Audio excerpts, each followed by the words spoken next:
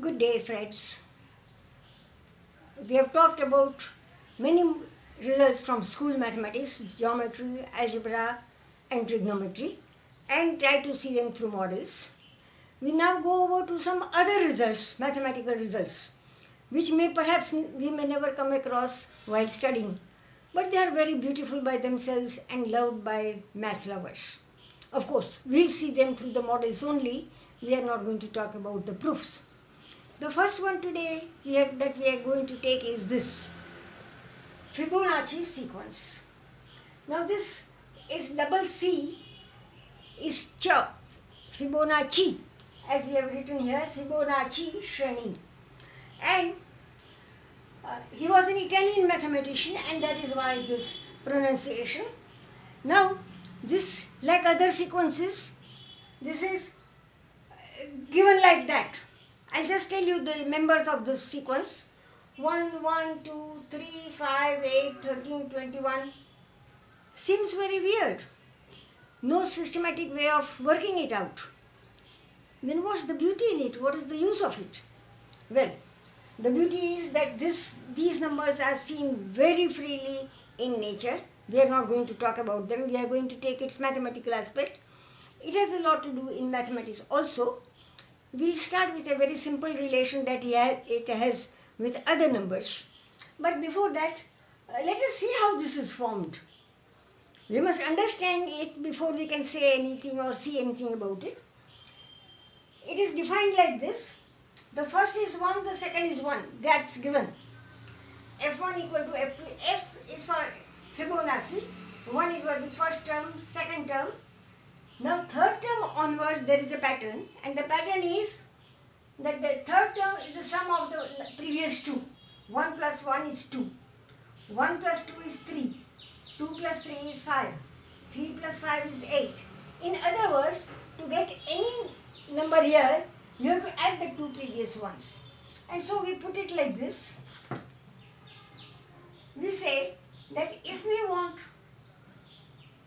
the n plus 1th term, we take the two previous ones, fn minus 1 and fn. If this is n plus 1, this is fn, this is fn minus 1. We add the two and you get the next one. Okay, is this always true for all n? No. n equal to 1 and 2 are given already. So this is true for n greater than or equal to 3. Well, okay. Now, I just told you that it has some relations with other numbers also in mathematics, and it is this. We all know the Pascal's triangle. Very quickly, the first row is 1, the next is 1, 1, 1, 2, 1, 1, 3, 3, 1 and so on. We also know that in any row like 1, 3, 3, 1, it gives you the coefficients of a plus b whole raised to 3 in the expansion. Now this Pascal triangle, it is surprising that Fibonacci is very nicely connected with this, and it is like this. This Pascal's triangle, we move the numbers in such a way that we will get a right triangle. And now what we do is, we are going to go like this, diagonally rightwards, right upwards. Now, this is the first diagonal. What do we have along the first diagonal? Number 1, that is 1. Second diagonal, 1. Third diagonal, 1 and 1 is 2. The next diagonal is 1 and 2 is 3. 1, 3, 1 is 5.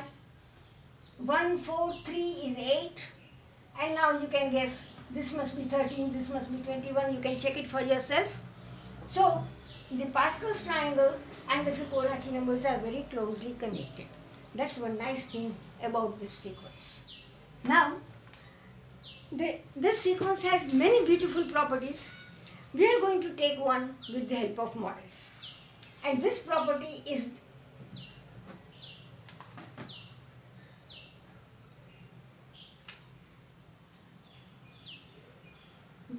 I first write it down. Sigma k equal to 1 to n of fk square. What do we mean? You take k equal to 1, so f1 square plus f2 square plus f3 square up to n. So in other words, what this means is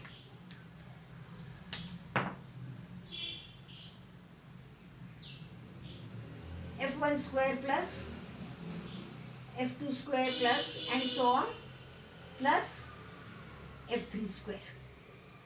Now I have written it like this into bracket and in different color because this is not the property, this is simply the meaning. The property is that this is equal to Fn, that means the nth term into the n plus 1th term of the Fibonacci sequence. Now we shall show it with the help of a model. Now remember, these are all Fibonacci numbers, and for Fibonacci numbers we always know that when you add the two successive ones you get the third one. We are starting with, see what we want is 1 square plus 1 square plus 2 square plus 3 square plus 5 square, etc. And if we go up to 8 square, it should be equal to 8 into 13. That's what we want to prove.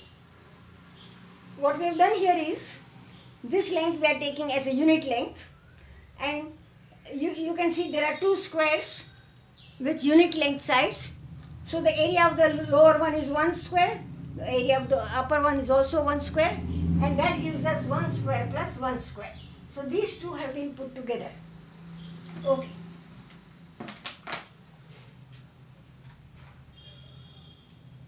So here we have 1 square plus 1 square. Now the next one should be 2 square. Now 2 is easy, and we know it is 1 plus 1. We have here 1 and 1, so it has to go here. 1 plus 1 is 2, so this length is 2, we don't even have to measure. This is 2 square.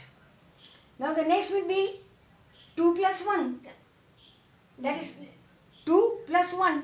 So without any measurements we know that this must be 3. So here is 3.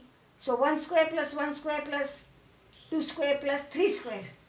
Now this is 3, this is 2. So this length is,